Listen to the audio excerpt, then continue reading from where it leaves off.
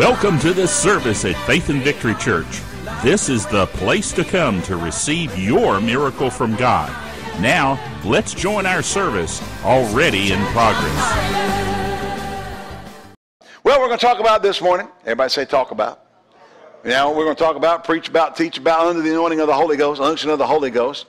We're going to be ministering this morning on your words, your tongue, your future. Yeah, your tongue. Second row. Mel, now I'm going to get you. Pastor, you old. What? Does anybody know where John got it from? Hallelujah. You know how John is. He just tells it like it is. Yeah. Now, Jeff, after church, you can come by and pound it and say, you right, Pastor. You don't have to do it in front of her and get in trouble. I ain't going to get you in trouble that way. Just do it on the sly on the way out. Let's go to James, the 3rd chapter this morning. Words are the seeds that start the process of life. You know, in the beginning, God said, let there be light. He spoke everything to existence. He formed man from the dust of the ground and breathed in him the breath of life. But words are the seeds. Words are seeds. Everybody say words are seeds. My words, say my words. My tongue determine my future. Glory. Hallelujah. Starting in verse 1. My brethren, be not many masters, knowing that we shall receive the greater condemnation. For in many things we offend all. If any man offend not in word, the same is a perfect man, now that better translated, mature man, and able to bridle the whole body. Now, James starts out and says this. He says, if you can control your mouth, you can control your body. That's why it's so stupid to run around and say that we're under grace, we can do whatever we want to, and get, some people don't actually come out and say it that way, but it doesn't matter what I do, I'm under grace. They're saying, what are they doing? They're unbridling their body. They're taking constraints off of their body by what they say. Amen? So he says here, if any man can, what? Offend not in word. The same is able to, a perfect, mature man, able to bridle the whole body. Now, he goes into two different allegories. Behold, we put bits in horses' mouths, that they may obey us, and we turn about their whole body. You can take a big old horse and make it go where you want it to go by putting a bridle in its mouth. Now, you can take a Belgian. Everybody understand a Belgian? They are a big horse. Them and, you got a few draft horses. You got the Gypsy Vayner. You got the Belgians, and you got, of course, everybody does the Clydesdales. But I'm going to tell you, a Belgian's a big horse. You walk up to them, and you could just punch them upside the head. They wouldn't even feel it. That's a big horse. And they're so funny. They're funny. They love attention. But anyway, you could put a bit in that horse's mouth and make it go where you want it to go. You can take that big old Belgian, put a little bitty bit. You're talking about a piece of, metal maybe this long, or maybe a little longer depending on their mouth, and put it in there and put it on some reins and pull this way and pull back on their here, and they'll go that way. Pull it the other way, they'll go. That big old horse. Now, he could jump up and stomp you in the ground if he wanted to. You know what I'm saying? Hey, big. You walk behind him, don't let it down, he could kick you about halfway across the football field. All right? But because they're trained and we've learned that we can put a bit in their mouth and make them do things that they otherwise wouldn't do. All right? Behold, we put bits in horses' mouths that they may obey us. And we turn about their whole body. So there's one allegory. Putting a bit in the horse's mouth. And then the next one. Behold, also the ships, which though they be so great and are driven by fierce winds, yet they are turned about with a very small helm, whithersoever the governor listeth. Now, we all know, and you're talking about a sail ship, you can take the thing and you take and turn the rudder. Now, understand that the rudder may be pretty big, but in relation to the ship, it's small. Okay? So you take that, you turn that rudder. Have you ever seen, anybody been down to Charleston, been on the Yorktown, the aircraft carrier Yorktown from World War II?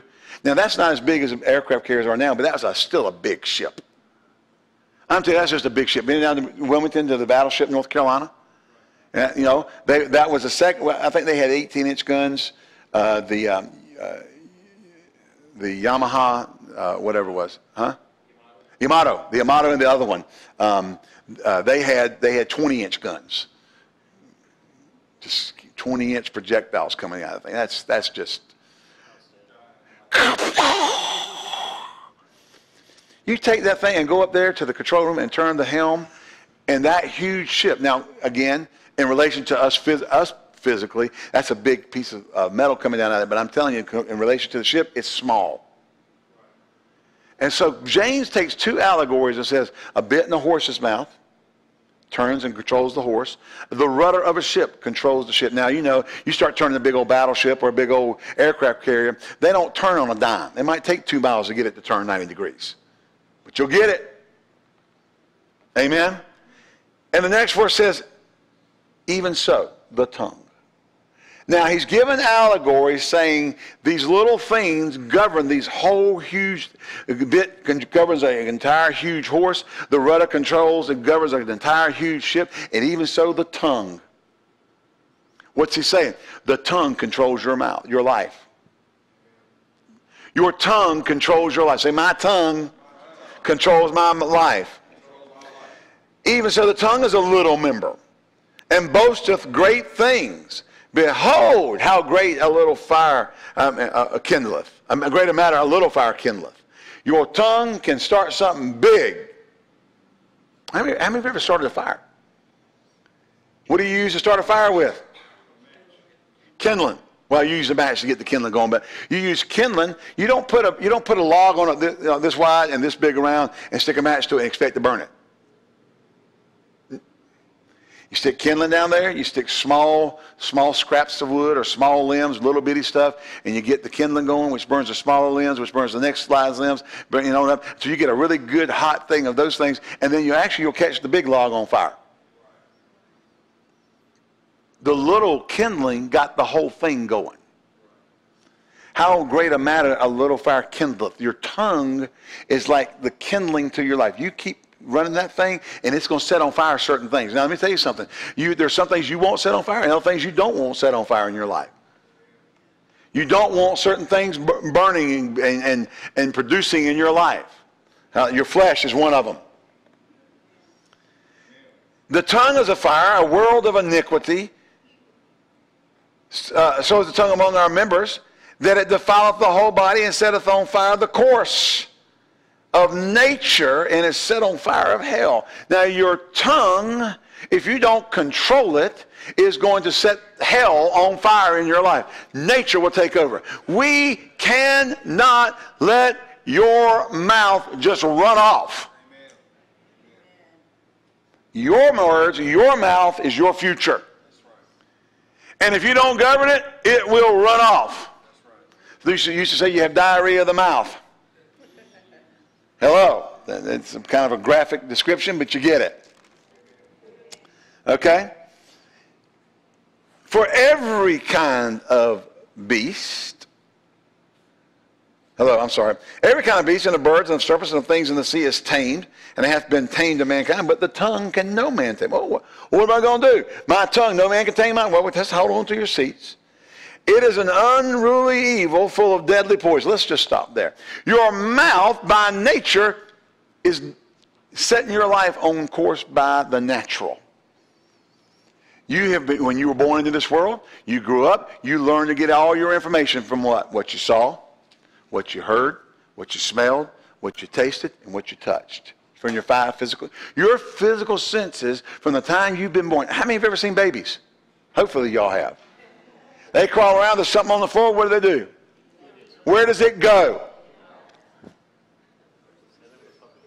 You know, same thing with a puppy. Yeah, your puppy especially.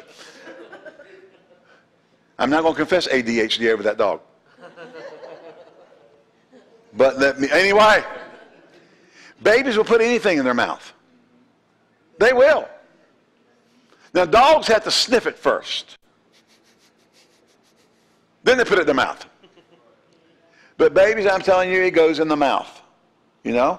And, you know, and of course, as they grow, then, you know, other things begin to help. But in the beginning, taste is everything. Now, Jessie she would eat. We could take her to a restaurant. Remember that used to have that restaurant called Po' Boys down on High Point Road? Po' Folks, there you go, Po' Folks. Yeah, po' boy is a sandwich. Po' folks. And she'd go in there and get garden peas and just shove them up her nose. They go all up her nose.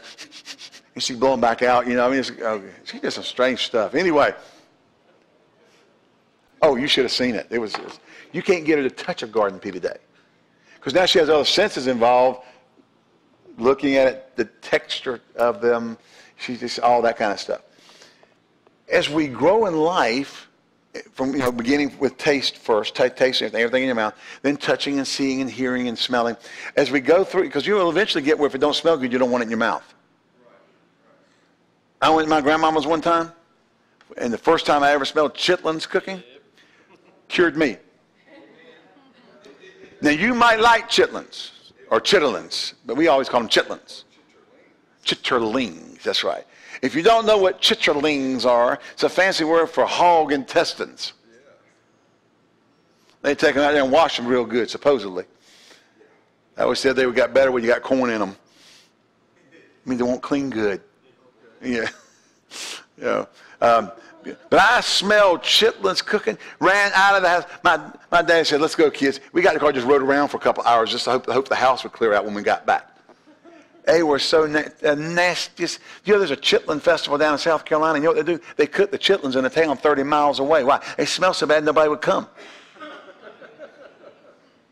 And you got folks who go and buy them and eat and say, they're good. How can something that smells so bad be good? I don't know. But if you eat chitlins, let me know how that works. I just don't get it. But anyway, my smell got involved in my taste, and I graduated. As we go through life, we begin to let our senses govern things, and our senses begin to control everything we do. Amen? We see something, we make an adjustment. We hear something, we make an adjustment. We touch something, we make an adjustment. We smell something, we make an adjustment. We taste it, we make an adjustment. Ever put something in your mouth and went, oh, God. I have. You get something that comes out and you put it in your mouth before you're at a restaurant, and you realize, I remember when I was in the Dominican Republic on my first mission trip in Santo Domingo. And we were staying at the Hotel Cervantes right there at the port in Santo Domingo. And they warned me and said, "No, look, Ed, the beef here is not grain fed, it's not topped out, it's wild grass fed, doesn't taste like American beef." So it comes out, and I bite into it, and I'm telling you, it tasted like the city dump smells. But man of faith and power, don't prove I got faith. Took a second bite.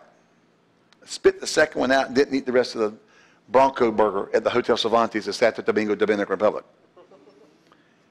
And then we drove about 3.5, 4 hours over to Barona on the southwest coast, before kind of near the Haitian border, in a minivan with 9 people, 95 degrees. Nissan minivan with the engine comes inside the vehicle. My legs were on top of the engine. That's the only place I could put my legs. I turned about 30 colors of green on a rotating basis. The man of faith and power found out he was just paste and powder on that trip. But see, it looked like a good burger. Picked it up, that's just like an American burger, but I bit it up, My senses, told me something's different. We have been trained our whole life to live by our physical senses. You look at your bills, and your bills say, you don't have enough money in the bank. You look at the bank account, you look at the bills, there's not enough money to cover it. You look at your body, and the symptoms say, you're not healed, you're going to die. Our senses tells us one thing. But we are believers, and we got to get our information somewhere else, don't we? Isn't that right? But let me say this. If you start saying what your senses tell you, you're going to say the wrong thing.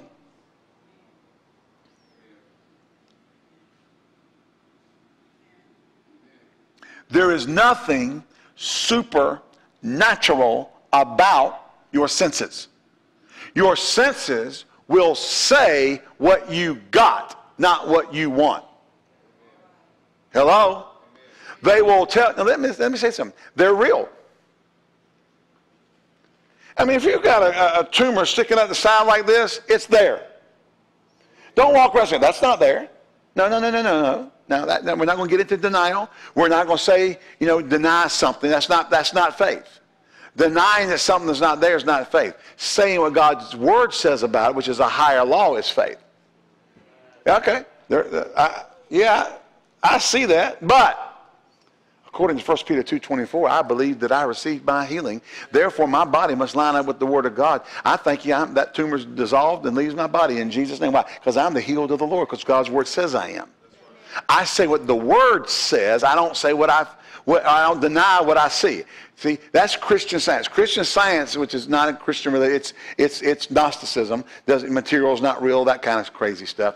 Denies reality. That's not faith. I said that's not faith.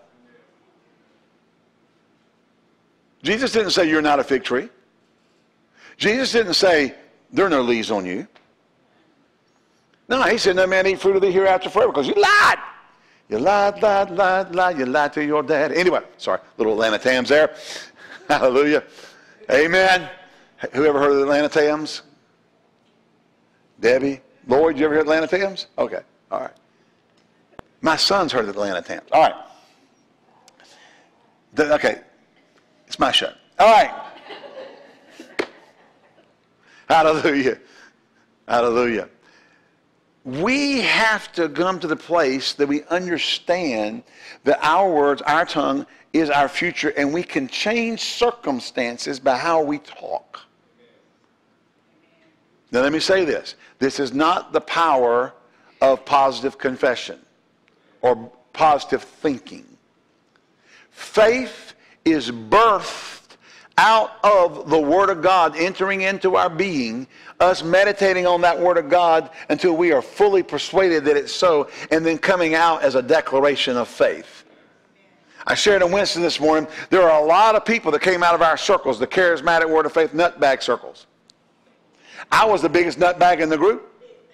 Back in the day, back when I was young and low, I was crazy.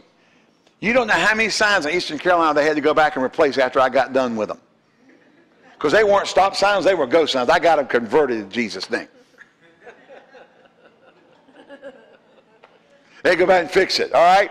You know, somebody tell you, look, I don't believe in love, that's the root word for Lucifer. You know, I was a nutbag. Huh? Deprived lucky charms, because they were lucky. They were Lucifer root words. Lucifer charms.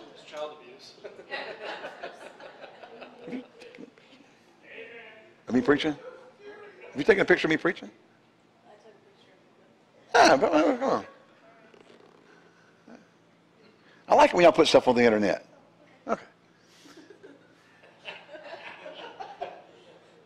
Let me do the lineman pose for the trophy. Hallelujah. Glory to God. Now, in order to change circumstances, you have got to stop saying what you have. Because your words and your tongue are producing your future. If you're constantly saying, I'm broke, if you're saying, I'm poor, if you're saying, I'm sick, if you're saying, I don't have this, if you're saying, I don't have that, you're saying, I'll never achieve this, then guess what? Your words being declared by your tongue are framing your future, and that's what you're going to get. So in order to change that, you got to govern the tongue. Well, now James just said no man can control it. No man can control the tongue. Well, find me out of the abundance of the heart the mouth speaketh, please. Give me that scripture. Praise the Lord. Jesus said that a good man, out of the good treasure of his heart, brings forth what? Good things. An evil man, out of the evil treasure of his heart, bringeth forth evil things. Treasure of the heart. Now, you've all heard the computer acronym GIGO. Some of you didn't know it came from computer programmers. That's where it came from. All right? Came from the programming world, because these guys like Dick would write a nice, cool program on their IBM system 360 Mod 40. And they go over there, and the key punchers would punch up the little 80-column cards with data you know, from stuff that came in. They'd run around and put them in the computer, run them, and they get all kind of messed up data, messed up reports. Why? Because the key puncher put the wrong stuff in. And because they put the wrong stuff in, you put garbage in. But they want to blame the programmer. That computer's a piece of junk. I'm telling you right now, you people don't know what you're doing over there. Well, it wasn't them. It was the people who put the data in. Because the program was slick. The program did exactly what you told it to do, but because they put the wrong stuff, data in it, it took that data and did not give you what you were looking for. Garbage in, garbage out. In other words, the data has to be right. So then they started doing redundancy. People would do stuff, and then somebody would come behind them and redo it, make sure that it was done right. And, you know, that helped clean up a lot of that, because you can't do all this work and then keep putting in bad stuff and expect to get the right answer. But I've got a new acronym. WIWO. Word in, word out. Amen? If you'll put the word in, you'll get word results out. Now, let me say this. You've already been doing your whole life putting GIGO. You've been feeding on the words of the enemy. You've been speaking the words of Satan. You've been taking whatever the world says. And this, you ain't never going to have anything in this world. You didn't bring anything in. You got church folk hooking up with the devil. Didn't bring anything in. Can't take anything out. I can take my treasures that I stored in heaven out. Glory to God. Amen. They're waiting on me up there. Remember, Jesus says, store treasures up in heaven, where moth doesn't enter in and rust doesn't corrupt. Hallelujah. But we have to learn to change what we say so that we can get the right answers. Now, now listen here, Luke 6, that's where we'll just zip over there real quick. Or zip line over there. If you got one in the church, you can zip over there real quick. Wouldn't that be fun?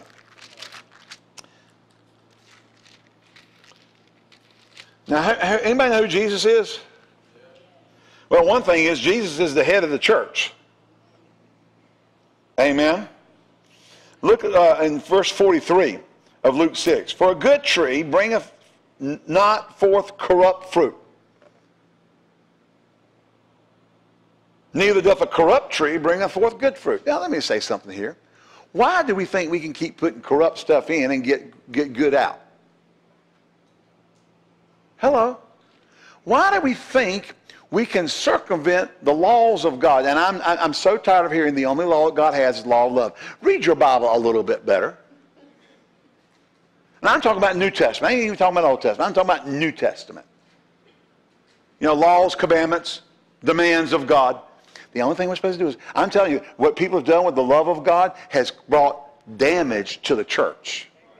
Because we're under the guise of the love of God, we are violating other things that God says don't do and to do and that kind of stuff. And it's brought disgrace and dishonor into the house of God.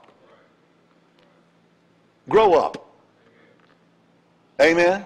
You're going to have to stop eating Lucky Charms every day.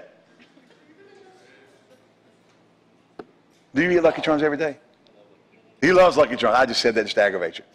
You knew that. All right. But we got to grow up. You know, you cannot eat Lucky Charms breakfast, lunch, and dinner every day and expect to grow.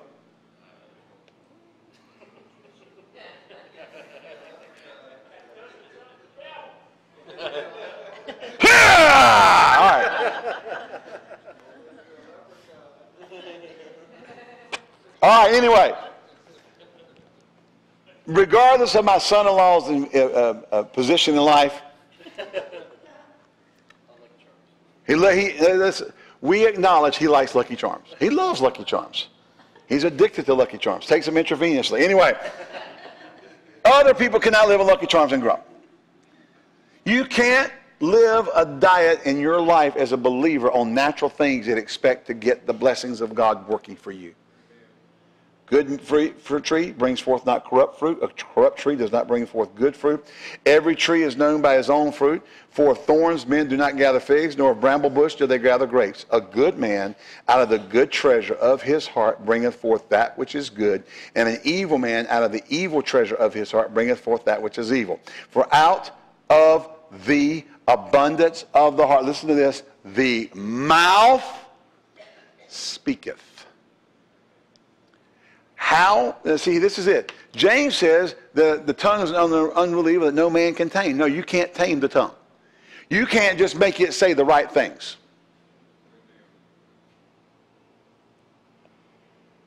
Hello?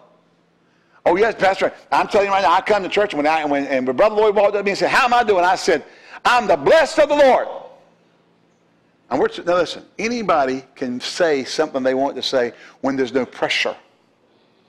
It is the pressure of life that brings out what's in abundance. Amen? You can look at me right now and say, what'd you have for breakfast? I ain't telling you. You throw me down and jump on my stomach, you might find out. The pressure will cause it to come out. All right? There's Bojangles biscuit, there's egg, there's cheese, there's sausage. Hello? What happened? You put the right amount of pressure on things, and it's going to put whatever went in there is coming out. Say, Pastor, that's too graphic. Did you get the picture? You understand what I'm saying? I mean, right now, if I go over Dick and I get a balloon and we just start filling it full of water. We got it set up so it won't fall out of our hand, and we just keep putting water in it, and water just keeps going in and keeps going in there. What's going to eventually happen? And you know what? It's going to burst, and he's going to get wet. Why? Because it's not going to burst and be air and float up to the ceiling if we were putting water in there. He's going to get wet. Really wet. As a matter of fact, why don't we go get a balloon? Let's demonstrate this. Hallelujah. Now, what you're putting in that balloon, now if we put that same balloon over his head and start putting helium in it and just hook it up and just keep going, pow! Guess what Dick's not going to get? Wet. Why? That helium's just going to float up to up and up. You understand what I'm saying? Whatever we're putting in there in abundance is what we're going to get out. You're not going to get something else out. If you put sugar in your body in abundance, you're going to get, well, not necessarily diabetes, but you're going to get sugar highs, and you're going to get your body a little out of whack if you just sit there all day long. If you go home today and say, I'm not eating any food, I'm just drinking 2-liter Dr. Peppers, or, go down to the store over there, the meat market over there on Vandalia, and get you some Mexican 7-Ups. You're going to drink nothing but Mexican 7-Ups, or you get that home-style dairy chocolate milk that sell out there outside. They're down there, Random and Liberty Way, whatever that dairy is out there, and you start drinking just gallons of chocolate milk. I mean, you put all that sugar in your body, it's going to be full of sugar. It's not going to be full of proteins. You can put all that sugar in your body's going to get overdosed with sugar. Whatever you're doing, whatever you're putting in your body in abundance is what you got in your body. Whatever you put into your spirit in abundance is what's in your spirit. Now, growing up as a kid, what we put in our spirits in abundance, or we listened to all the time, was The Edge of Night, as the world turns, Days of Our Life, The Young and the Restless, and if you were really edgy, The Dark Shadows. Soap operas. Starting about 11 o'clock, all the way through the afternoon was soap opera after soap opera on all 3 networks. They all had the soap operas. And I had family members who could tell you who was dating who had been married to who was getting ready to leave somebody and get with somebody else, who had been sleeping around over here, who had lied over this one, who had done that. They knew everything about every soap opera. And occasionally they got them mixed up, and you really had a messed up soap opera. Okay? They knew all that. But couldn't give you one scripture if they needed healing. Couldn't give you one scripture if they needed deliverance. Couldn't give you one scripture if anything else in life they had need of. Why? Because all they ever did was put that stuff into them. And so we have it in our world today. We're putting all kinds of stuff into us. And listen, and some of it's Christian, quote, Christian teaching. You feed a diet of every wind of doctrine, and you're tossed to and fro. When you need real answers from God, there won't be anything there, because you're full of all this other stuff. There's no faith there.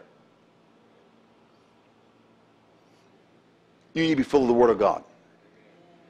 Our job as ministers is to teach the Word, share the truth, give you the scriptures so you can go study them and get filled up with the Word. Why?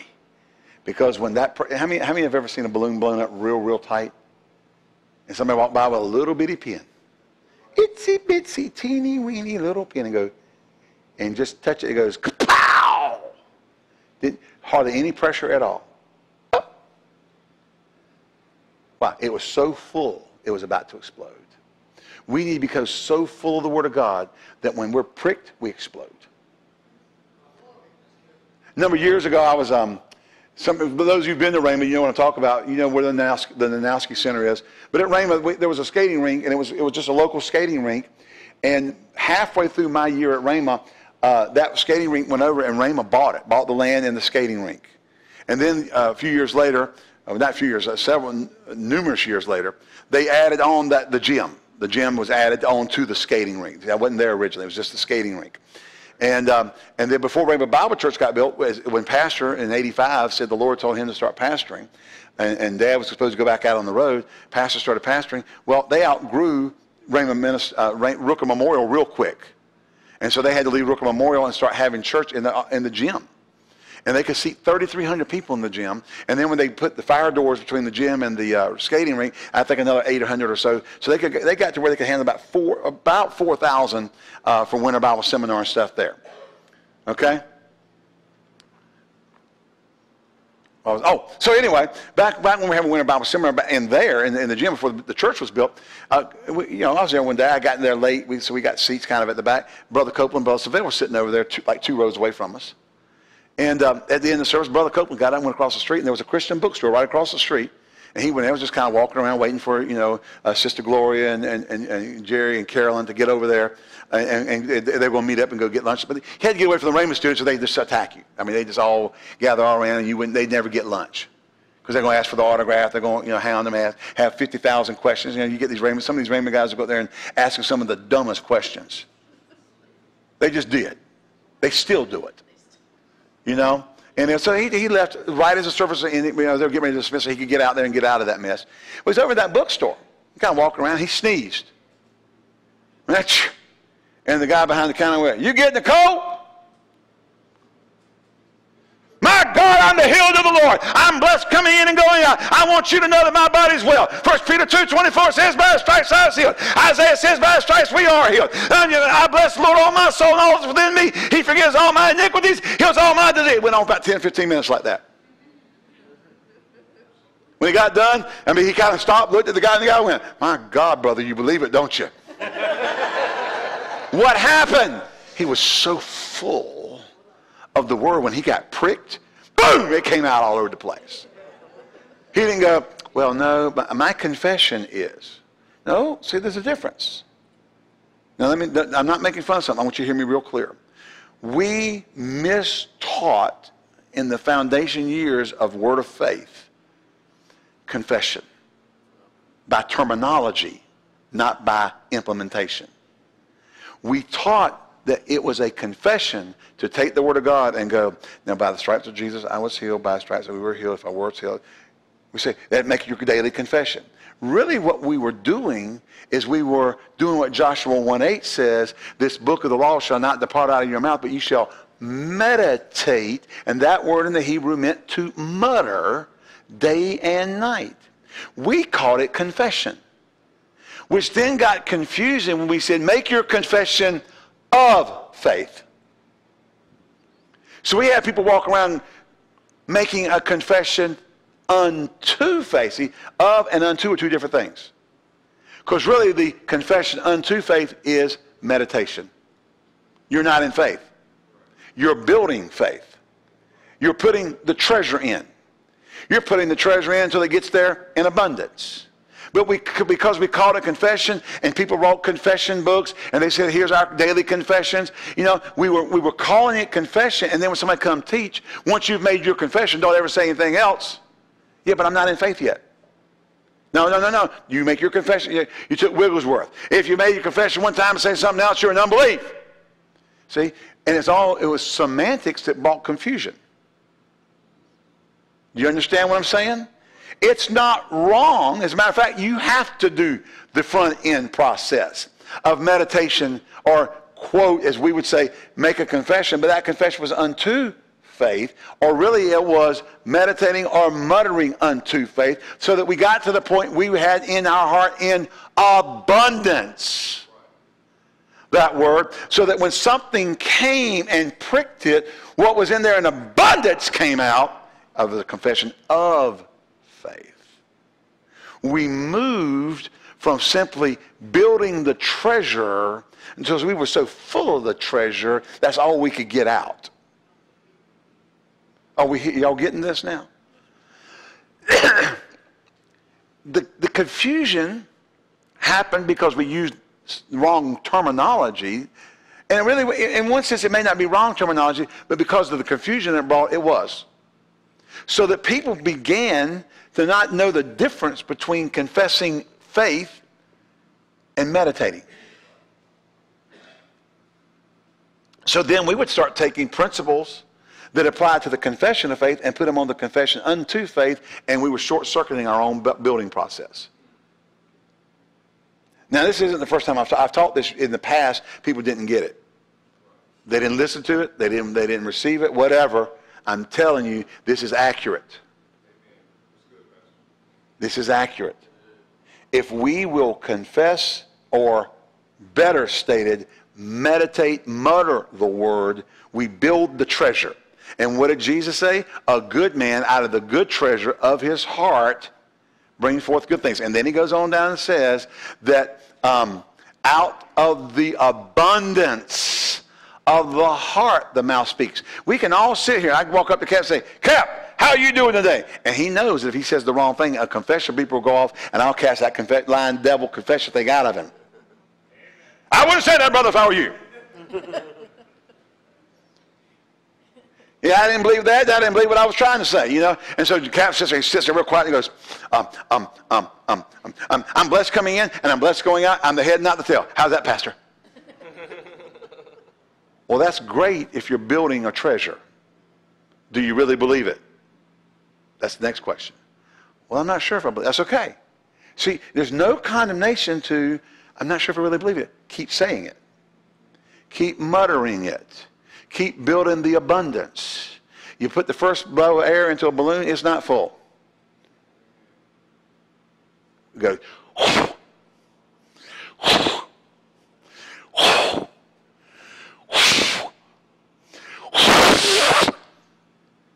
You keep doing it until it gets full. We stay with our meditation or muttering of the word until we're full. And how do you know when you're full? That when you're pricked, that's all that comes out. It's not, well, I'm not really sure. I hadn't seen any difference. I really don't know. Well, you know, I'm trying to hold fast and say the right thing. No. It's got to be when you're pricked. Boom! It all comes flying out. It just ain't got nowhere else to go. And there's nothing else in there. By filling yourself up with the word, by muttering. Now remember, you call it confession. You probably got books at home, you know, my daily scriptures on healing, or my daily scriptures on prosperity, or my daily scriptures on health, or my daily scriptures on wisdom. You may have all the, listen, not daily scriptures, my daily confessions of healing, my daily confessions of prosperity. You know, all the confession books. Just change that word confession to meditation. Well, I need to make a good confession. No. You need to meditate. Because can I say this? Y'all look at me real good. Listen to this real good.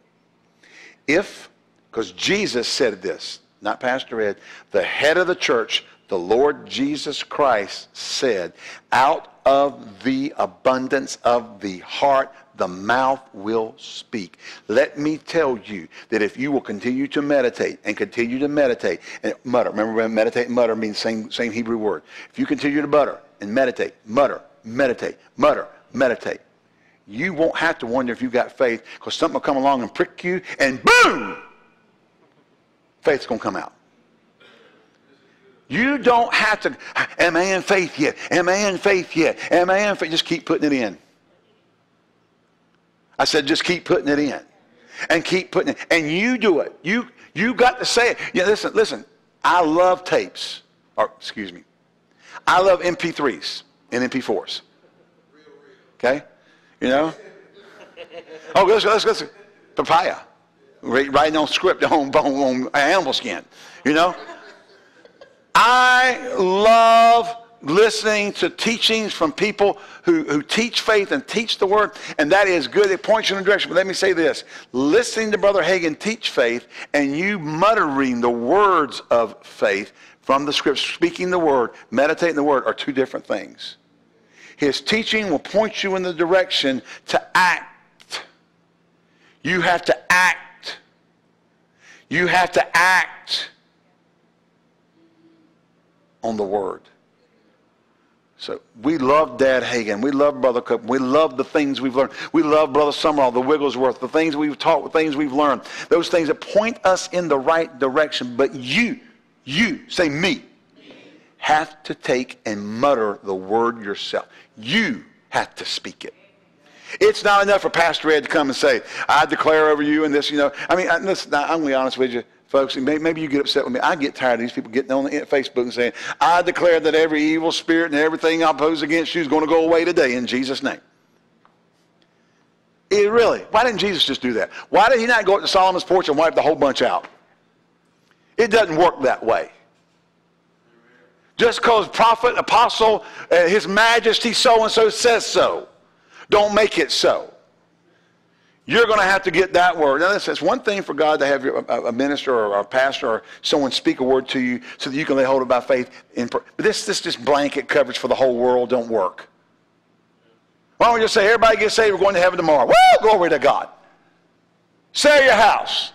Sell your car. Get rid of the wife and the kids. Go up to the mountaintop. Jesus is coming back tomorrow. It don't work that way. How it works is you hear messages like this. You go get your Bible out. No, I love the leather on this. My God, that's like... Hallelujah.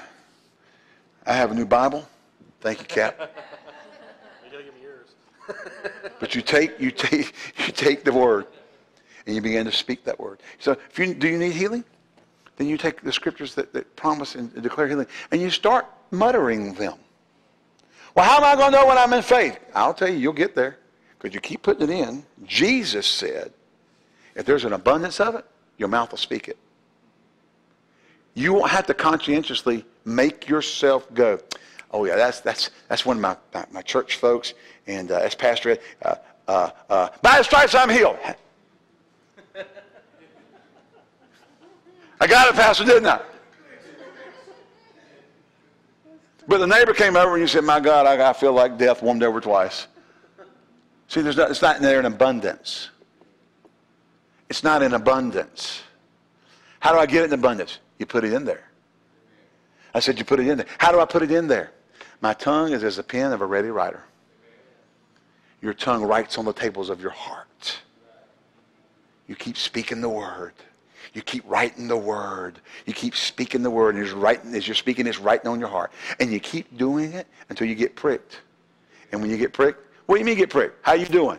I want you to know I'm blessed, healed of God, glory be to God. First, I mean, it wasn't the conscientious thing. It wasn't you tried to muster it up. It wasn't, well, I got to make the right confession. It just came out. Because you're in abundance.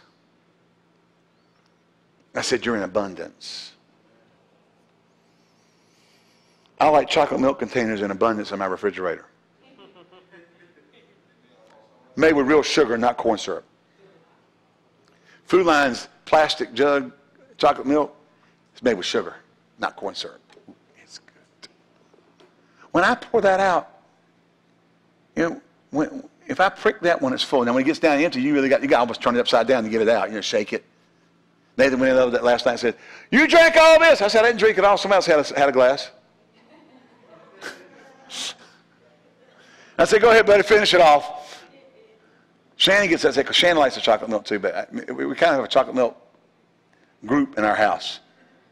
I'm the big dog. Nathan and Shannon are kind of like fighting over each other. Go on.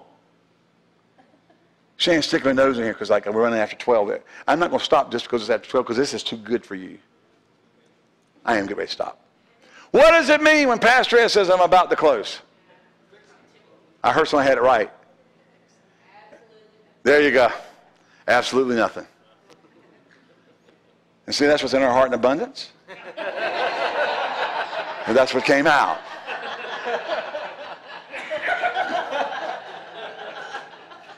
There's your allegory for the day. Hallelujah. Do you understand that if we'll take now I've jumped all over the place and left some things, and we'll get some more things next week. But when we feed on the Word of God, and we use terms, and see, we use these terms in our charismatic Word of Faith circles that sometimes didn't bring the right clarity for the majority of people. Some people, they got it, they understood what it meant and all that kind of stuff. And they went and said, maybe they went under Dad Hagin, they listened to enough that they got it, they got past the little glittery, glamoury, whoo, I can have anything I want thing, and really got down into there. But when we say feed on the Word, we're talking about meditating the Word, muttering the Word. That's how you feed on the Word. You read it, you mutter it, the Holy Spirit's your teacher, builds in an abundance.